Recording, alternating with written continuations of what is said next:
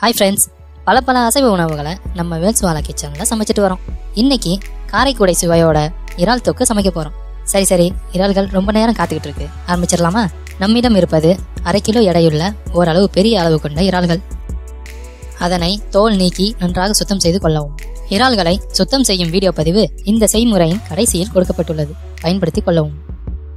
முதலில் பாத்திரத்தில் 5 குழிக்கரண்டி எண்ணெய் விட்டு காய விடவும். எண்ணெய் காய்ந்ததும் 400 கிராம் அளவு வெங்காயத்தை பொடியாக நறுக்கி சேர்க்கவும். வெங்காயம் ஓரளவு வதங்கியதும் 3 பெரிய அளவு தக்காளியை பொடியாக நறுக்கி சேர்க்கவும். அதைத் தொடர்ந்து தேவைக்கேற்ப உப்பு சேர்க்கவும். தக்காளி வெங்காயம் நன்றாக வதங்கியதும் இஞ்சி பூண்டு விழுது 2 ஸ்பூன் சேர்க்கவும். 2 ஸ்பூன் குழம்பு மிளகாய் தூளும்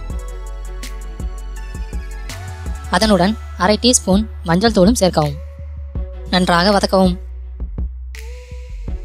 சுத்தமாக்கப்பட்ட இறால்கள் தயாரா இருக்கு. மசாலா கலவையுடன் இறால்களை சேர்த்து நன்றாக பிரட்டவும். இறாலில் புரதங்களும் விட்டமின் டியும் நிறைந்திருப்பதால் உடல் எடையை குறைக்க விரும்புவோர் இறாலை உணவுடன் எடுத்துக்கொள்ளலாம். மேலும் சருமத்தை பொலிவாக்க இறால் முக்கிய பங்கு வகிக்கிறது. இறால் தொக்கு கெட்டியாவதை தவிர்க்க சிறிதளவு தண்ணீர் சேர்க்கவும்.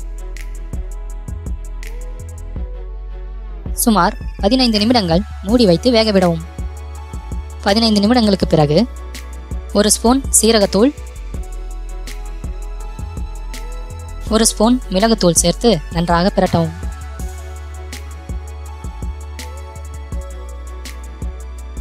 மீண்டும் சுமார் 10 நிமிடங்கள் மூடி வைத்து வேக விடவும்.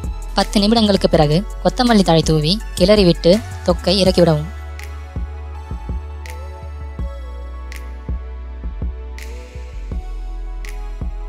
செட்டிநாட்டு சுவையுடன் இறால் தொக்கு தயார்.